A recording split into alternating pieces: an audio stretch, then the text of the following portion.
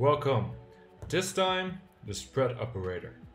I'm coming from an Android background, so I never heard of the spread operator before. But now I do. I find it pretty handy, especially for Flutter. So let's see why. Here in my home widget, I have a scaffold and in the body a list view.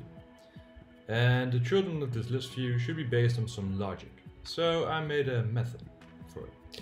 It's called widgets based on logic. It returns a list of widgets, and for now, for demo purposes, a list style and a raised body. Nothing special. So I want to use this list inside the list view. So I would call my method right here, and now I get an error. The element type list widget can't be assigned to the list type widget, which is correct. I'm opening here an array, and I'm saying, okay, put an array inside this array. This wouldn't have worked. By removing this array block, everything should work just fine. Here we go. Hard reload, there we go. But what if this is not the only widget in this list view? What if there's something like a divider or another widget? Doesn't matter.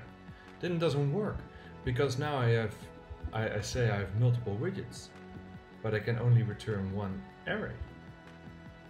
So instead of doing this, I will put this back.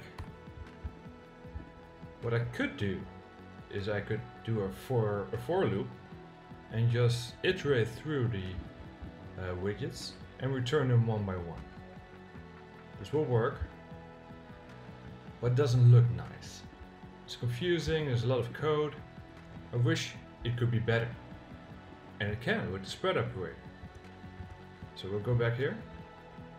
And what you need to do, only 3 dots in front of the method. There we go. And that's it. Now it would spread the list into the separate widgets. And that's what it does. And it's pretty damn handy. And everything works just fine. This is what I wanted to show you guys.